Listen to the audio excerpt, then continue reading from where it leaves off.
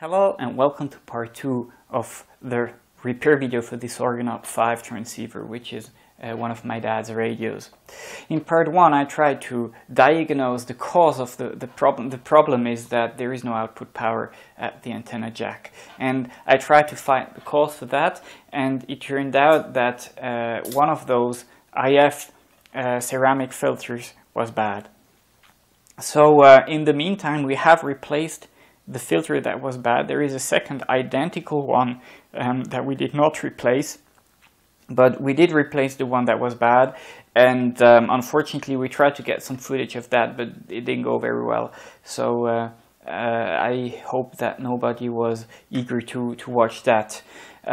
So there is not much else to say about that. Now it works. I haven't tried it yet on the air. I will, but for sure it does put out power now after that chip got replaced. But to conclude the whole repair, I'd like to talk a little bit about how to remove the chip and what might have caused the problem. And then in the end of the video there will be me trying to make a contact with the radio. So how to remove the bad chip. Now the best tool for that is probably one of those desoldering guns.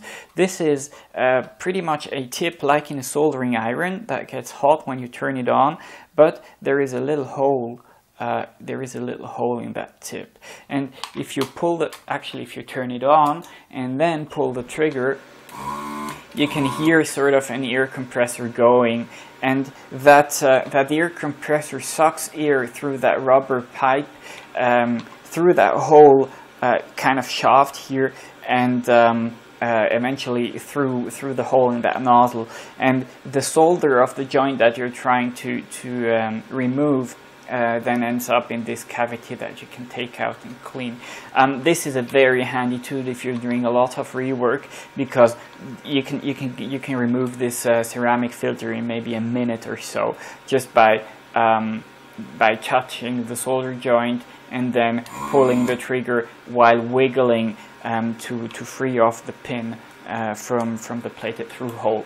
If you don't have that, you know, whatever works for you does probably work here. It's a bit annoying because the ceramic filter is connected to several pins are connected to a big ground plane on the back of the board, but eventually I guess you can use whatever method works for you to remove the part and to clean the holes. Something else you can do, and that sort of brings me to the next thing I'd like to discuss, is you can take off the cap of the filter and cut it in parts. So this is the filter that went bad, and I did take off the cap, but I didn't cut it in half because I used the desoldering gun. So if you look at the back, at the bottom of this filter, it sort of looks like it's potted, but it's not. There is no potting compound in the body. I guess that sort of makes sense due to the nature of that filter. But anyway, so one thing you can do is pry off that cap and then cut it in pieces and unsolder each of them individually. So the next thing that is interesting is what went wrong. And in fact, I'll put in a link in the description that somebody from the audience of part 1 of the video showed, because apparently this seems to be a common problem. And if you look at the first membrane in this filter, it sort of looks corroded. I'm not sure if I can maybe get this in closer. It looks corroded, and actually most of them do, but some of them do not. And apparently this happens due to EMF, electromotive force, if you have a DC applied across the filter. That's one of the theories on why they break. I'm not sure if this is true, because I talked I talked about it to a friend which owns a radio repair shop, and he says that he confirmed that those filters go bad very often, but they go bad in radios that do have AC coupling caps to prevent leakage current through them, as well as in radios that don't have them apparently equally often. So I'm not sure what's the deal here, but I suggest, if you're interested in that, to check out that site that I'm linking in, because it also explains how the filters work. In fact, I do have, because that guy did one experiment. He took one of those filters and applied like 50 volts for several months across one of those filters, and it failed in exactly the same way, with this kind of corrosion on the membranes. So unfortunately, he should have done that experiment with at least two filters, one of them with AC coupling and the other one without, because he's trying to make a point in that AC coupling helps to prevent that. So I got a bunch of those filters. I believe it's like 10 or so, and one mildly interesting experiment one could do is take 5 of them and apply 50 volts like straight at the pin, and take the remaining parts and apply the 50 volts with AC coupling, and see which of them fails first. If you think that would be interesting, let me know in the comments.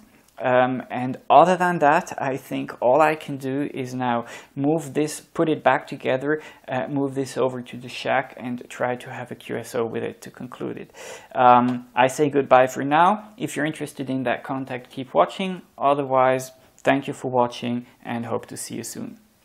Alright, so I put everything back together and I hooked up the Argonaut to my antenna, but unfortunately the bands are extremely poor today.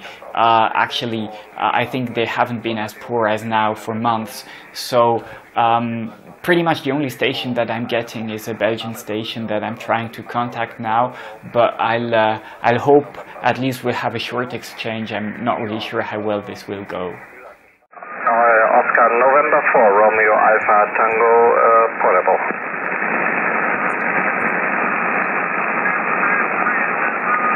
Oscar November 4 Romeo Alpha Tango portable.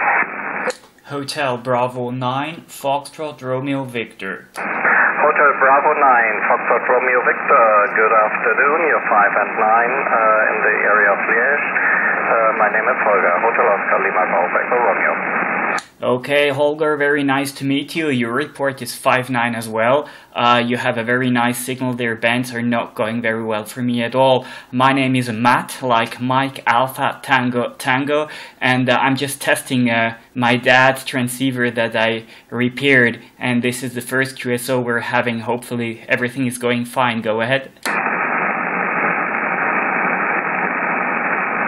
Okay, Matt, I'm not sure if you finished your transmission.